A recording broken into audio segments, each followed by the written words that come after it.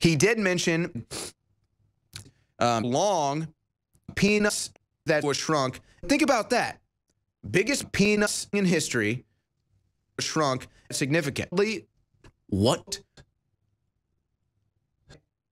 I quote, great, biggest, long, has been contracted or compacted.